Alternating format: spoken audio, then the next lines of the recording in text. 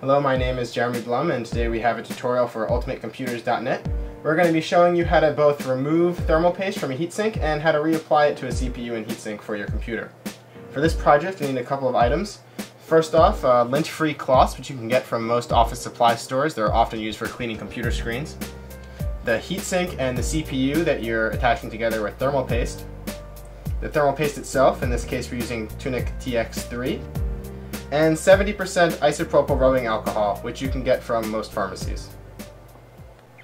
The first thing I'm going to be doing today is removing existing thermal paste from this Dark Knight CPU cooler. Because we've used a CPU cooler on a previous CPU, I have to remove the thermal paste first before attaching it to a new CPU. First thing I'm going to do is going to take my lint-free cloth and fold it up a couple times so that we get a good amount of thickness here.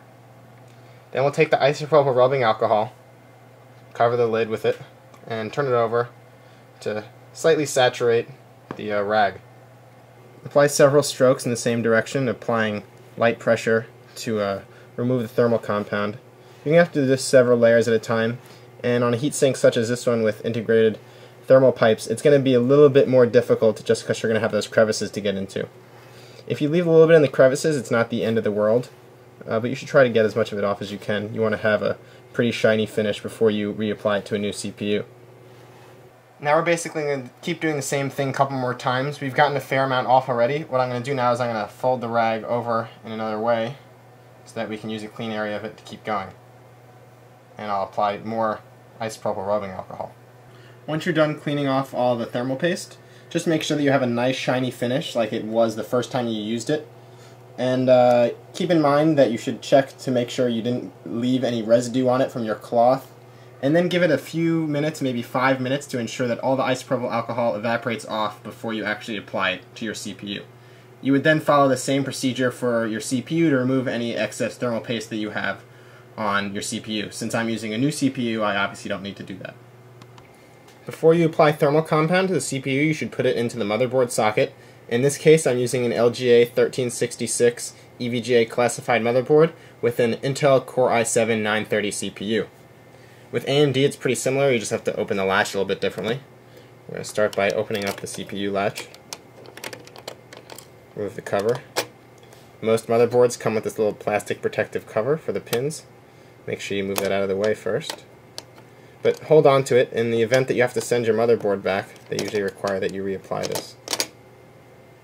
Next up, drop your CPU into the socket very carefully, ensuring to line up the tabs. It should just drop in, no force should be required. Put the cover down and latch it in place. Before you apply thermal paste to the CPU, be sure to attach the backplate to the motherboard if you are using an aftermarket CPU cooler that requires one. In a previous video tutorial, I showed myself applying thermal compound in a dab and then spreading it with a credit card. While this works, the method that I'm about to show you tends to result in temperatures that are a little bit lower, so you should probably follow this instead. Start by taking your thermal compound and basically just squeezing a dab of it right into the middle of the CPU, like so.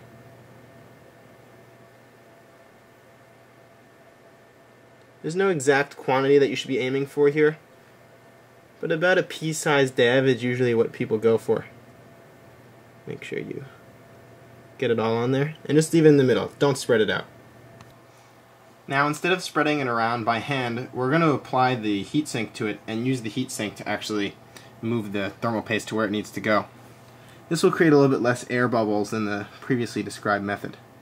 Some people like to spin it around a little bit to help move the thermal paste around. What you do is up to you, but what will really do it is when you put the screws in and pull the heatsink down, which will help disperse the thermal paste. And that's it. Just screw the heatsink in and your thermal paste will be applied as needed.